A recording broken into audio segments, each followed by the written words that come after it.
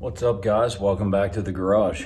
As you could probably tell from the thumbnail, I bought Trick Flow heads. They're the 190cc street heads that Trick Flow makes for the small block Mopars. I've been wanting to make this video for a little while. It's just been incredibly hot here in central PA. This whole last week was mid 90s, so. And I also got this going on right now. Yeah, for the white car. Trying to make two junk transmissions into maybe one good transmission, so we'll see how that turns out. But so I've been a little busy here, but I did want to make this video showing these heads, comparing them maybe a little bit to some factory 360 heads, and talk a little bit about my plans for what I'm going to do with them. So first I wanted to say I did order these from Summit in beginning of May. It said that they were back ordered till sometime in August, maybe even beginning of September, but they came in like a month. So I didn't think that was too terrible bad, only a month. So, because if I would have bought the base model head, the one with like the most basic spring, I could have had them like almost right away. But the ones I got, I opted for the upgraded, the middle of the line spring. They're the 550 spring. It's they make 430 pounds pressure with the valve open at like 700 or 680 lift or something. And they are the ones with the titanium retainers. I went with them just for the fact that I do, whenever I put these on something, I do plan on revving it, and I would like, you know, valve train weight is, you know, kind of important if you're gonna wanna be pulling some RPM. It costs a little more, but I think it'll be worth it in the long run. So we'll take a look at the heads. Unless you've been kind of living under a rock, you've probably seen these small block Mopar heads that Trick Flow makes. They're a pretty nice head. It was kind of like down to the Edelbrock Magnum head, which I really like them. They have a really nice chamber. They have a good port and everything. But I would have had to buy Magnum rocker gear and everything and switch all that over, and I can use the rocker arms that I have. So anyway, if you take notice, the exhaust port on these looks a little different than, say, your standard LA small block exhaust port. They actually kind of, I would say, made them a little smaller, but I think that bottom part is kind of useless anyway. Most of the flow is up towards the middle and the roof of the port, so I think that was just wasted area. That's probably why they did that. I know they increased the size of the rocker pedestals compared to the stock and probably even the Edelbrock.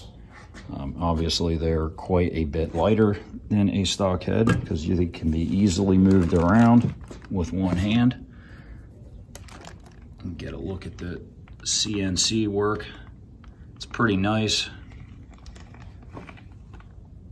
I'll probably initially run these as they are out of the box, other than just maybe disassembling and cleaning and just checking. I know they supposedly hand assemble these heads, but I think it would just make me feel better if they were taken apart and just checked. They do have quite a bit smaller chamber than the stock head.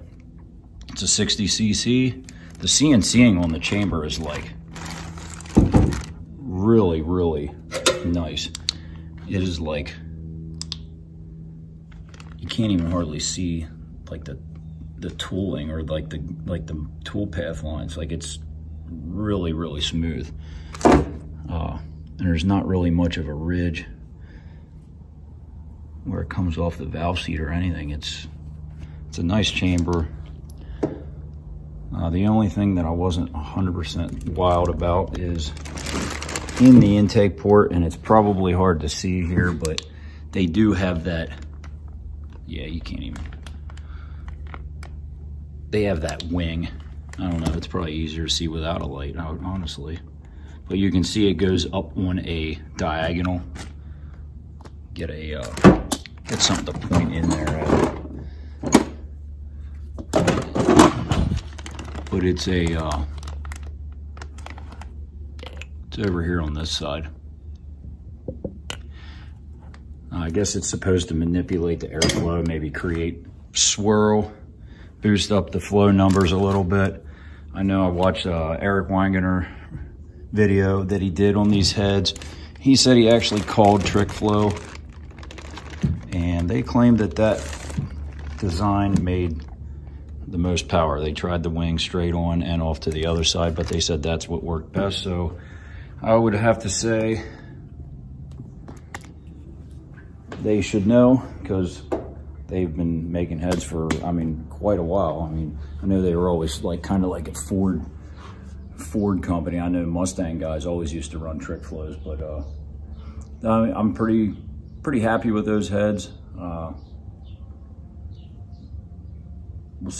have to see how they perform, but initially they look really good. So that kind of brings me to my next thing. Pretty much planning on a 408 build, and I wasn't going to put the heads on any other engine until I was done with the 408. I was just intending to put them on that, but that's going to be a while, and I don't know if I can wait that long. So kind of thinking almost maybe they might go on here, at least temporarily. I kind of want to see what they would do on here. I mean, this engine here runs pretty good.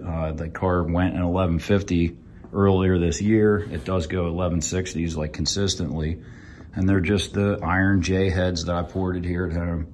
So I want to see if a smaller flat tappet cam and a dual plane intake, will these heads actually make an improvement on that setup? Because I think, you know, they max out at where the max lift is 600 thousandths. So quite a bit more than what this cam's making. It's only about 500 thousandths. So that's kind of the plan. I don't know if I'll do that or not. I mean, it's really just time and gaskets, and I got gaskets laying around, so it really wouldn't be too hard to have it together here and run it in the fall like that. So probably what I'm thinking about doing. I just wanted to also say that the 408 that I'll be planning on building is initially going to go in the yellow car, but probably eventually be going in the white car, because I plan on putting a roll bar in that one. I don't really want to put a roll bar in my yellow car.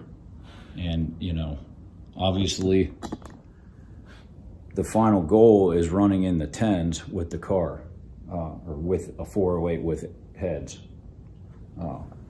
So I know there's other guys on YouTube and on the internet, whatever you can read about on forums, that have these heads. Obviously other people were buying them because they're like sold out all the time. Off the top of my head, I know the first person I saw have them was Joe at Simpson Speed Shop with a 69 Dart. He had them on his 360 at first. Then I think that had some oiling issues, and he ended up building a 408. And he did have it at the quarter mile, and he went an 11.1, if memory serves me. I think it was not quite the number that he was looking for, but I don't know what kind of altitude he's running. He's over there on the west side of Canada, so probably a bit higher altitude than what I'm going to be at. And I know Gary's garage, he's got that 67 Barracuda. Initially, the first engine blew up, but I think he went 1080s with that and that 4-speed, which is that's pretty good. And I know Gen 2 Garage, they just got a set of Trick Flow heads. I don't know. They put them on that 340, which I think that's only running about what my car is now with iron heads. I think it ran 1160s or high 1150s on motor, and it went into 10s with nitrous. So I'd like to see 10s. And my buddy Rob at Driver, his buddy Hunter put a set, did the Trick Flow heads and intake on a 408 Magnum stroker. And He went 1130s on his first time out. So I'd be shooting for 10s. I mean, ideally mid-10s is kind of what I want. My buddy Tom's 408 with ported Edelbrock Magnum heads. He's going 1055 and it doesn't even have the right converter in it yet. So he just got an 8-inch. So he's hoping we're going to get that thing stuffed in, and hopefully in the fall that'll be going low 10s. I'm hoping. He's hoping. So we'll see. I wanted to take a quick minute. I want to weigh these things and just see what the difference is, because I was lifting these iron heads up and man, are they so much heavier than these aluminums.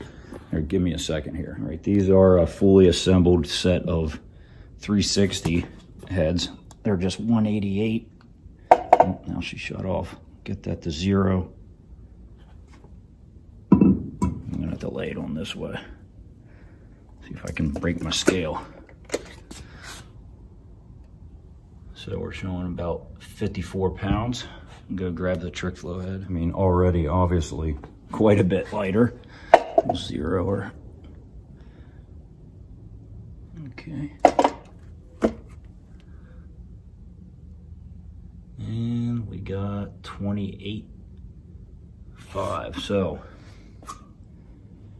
not bad. About 30 pounds to 54 pounds.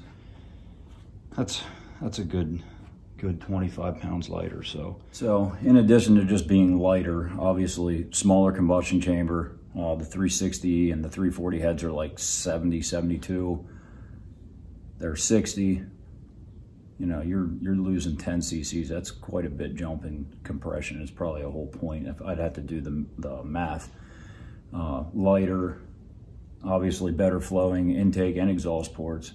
You got the upgraded rocker pedestals. I mean, it's all pluses. So the thing I also wanted to mention, which it shows in the instructions, and if you do any research, I mean, it's like the right of the way, the first thing you see. You do need different head bolts. There's the part number. Or head studs. Actually, I'll just show you the paper that shows the part number. Where's it at? Oh, there we go. The head bolt and the head stud kit. You do need them. Apparently, like the ARP bolts for like factory iron heads and the Edelbrock heads are not long enough. I guess they don't, you know, protrude out of the bottom of the head and get enough threads in the block. And then also, if you're running a Magnum block, you would have to use the the Harlan Sharp rocker arms that are specially made for like the Magnum oiling, and you'd have to run hollow push rods and lifters that would be able to oil up through the push rods. And that's pretty, you know, with me, I'm gonna be able to run my regular, I got the Mancini 1.6 roller rockers. They say they're made by Harlan Sharp, but they're, I guess, branded for Mancini or whatever. So other than that, they're basically just bolt on. I mean, if you got an LA, you just need the head bolts and gaskets and you're good to go. So that's about it on that. And so I wouldn't mind having some thoughts if anyone cares to chime in or give their opinion on me running these heads on my 360. Should I even do it? Are they going to help? Is it going to be worth my effort to put them on with a 500 lift flat tappet cam and a dual plane intake, and, you know, kind of just a 10-inch converter that's just like a 4,000 stall? Is it going to even really, is my combination even going to be benefited by these heads? Should I just wait to put them on the stroker? And then also, if I put them on, what kind of gains am I going to see? Has anyone done this before? Who out there has these trick flow heads? I'd definitely like to hear some opinions or some other people's experiences before I do this, because it's going to be a little while. Regardless if I just put them on my 360 or not. I got to get this trans mess back together first and get that car back on the road. That's priority right now. And with it being as hot as it is and no AC in here, I'm just kind of slowly picking away at it. So I don't know. So you guys tell me, should I put them on there? What are your thoughts on the Trick Flow heads? Are they any good? Did I mess up? Should I bolt Edelbrock heads?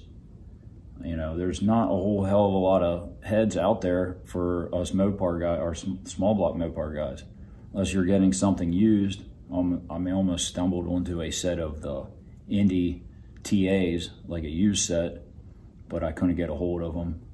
And, you know, everything else is basically Edelbrock, the Chinese stuff, Speedmaster, Pro Comp, whatever, you know, Pro Max, or yeah, that's what it is, Pro Max. And then these, unless you're getting well, you know, the W stuff from Indy, and any of the old Mopar Performance W stuff, and most of that doesn't work on a factory block. So it's kind of limited choices if you're looking for an aluminum head for a small block Mopar. It's pretty cool that Trick Flow actually stepped up and started making them. Be nice if some of the other companies would too, like, I don't know, what's the other big one? Not Trick Flow. No, whatever. They make Chevy stuff, so they probably are never going to make a Mopar head anyway. So, all right, guys. Well, I got to get in. It's hot as hell out here, so let me know what you think of the heads, what I should do with them, and I'll catch you next time.